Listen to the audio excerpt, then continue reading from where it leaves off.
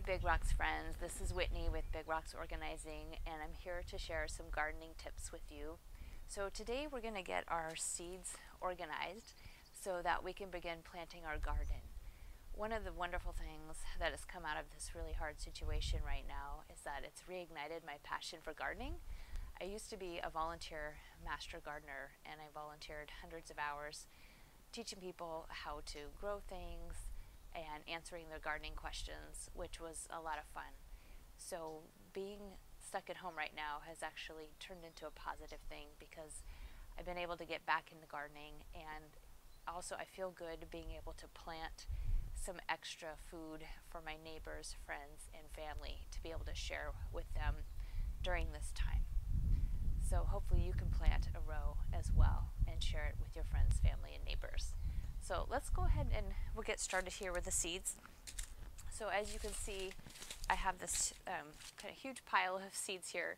What we're going to do is take some freezer zip top bags, and we're going to label one for each of 3 seasons for gardening: spring, summer, and then fall/winter. And I'm throwing in a 4th bag just for flowers.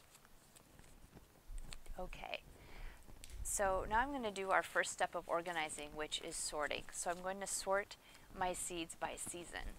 And what do I mean by season? Which seeds fall under which season? Well, I have a trusty planting guide, a 1-page guide that I put together for you. So if you live in the Willamette Valley, this will be handy and you'll know what to plant each month in your garden. So the spring items are things that we're going to be planting between February and April. Summer are things that we're planting in May and June. And then July through October are actually our fall and winter gardening items. And then we have our 4th category for flowers. So let's get started. I've got some beets and radishes here. These are both spring. Got basil here. That falls into our summer category. Spinach. This could be spring or fall, but I'm going to put this into spring because I'd like to plant some soon. Green onions. Those are mostly planted in the fall. Green beans. Didn't even know that we still had some of these. Summer item. Cucumbers and arugula are also summer, as is the zucchini squash. Then we've got 2 different kinds of snow peas. Those are a spring item. Carrots can be planted either for summer or in the fall to overwinter, but usually you want to plant a specific type of carrot that is meant to overwinter. These are just our regular carrot seeds, so I'm going to put these in our spring. Cucumbers for pickling, those go into the summer category. More snow peas. Got a lettuce mix, we'll put that into summer. Okay, as you can see, I don't have very many fall and winter seeds right now, but that's good for me to know because I can be looking online or looking at gardening catalogs and planning ahead to see what I want to plant in July. If you are ordering things from nurseries, you kind of want to give yourself some lead time and just check out their websites and see what changes they have.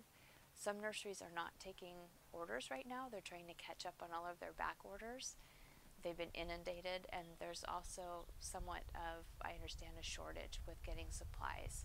So just try to plan ahead whenever you can, and of course we have to be flexible and just go with the flow right now. So now that I have my seeds separated into different categories, I want to check the dates because seeds are really only good for about 3 years.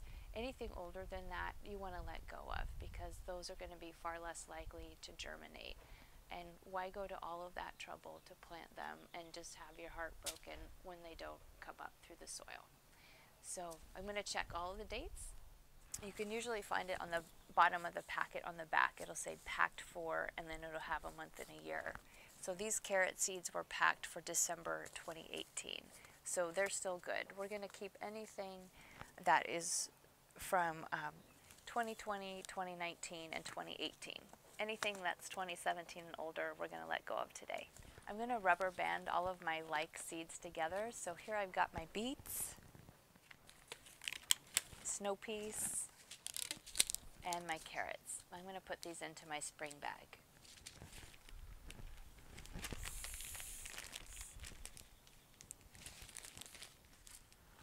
Okay, now that I've got my seeds together in my 4 bags, I'm going to go ahead and put them all into one larger zip top bag, and that's just so that they don't get lost.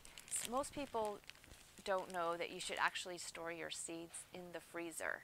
And you don't want to store them in the door or anywhere right near where the temperature is going to be fluctuating if you are opening and closing the door. You want to store them actually more deeply inside your freezer.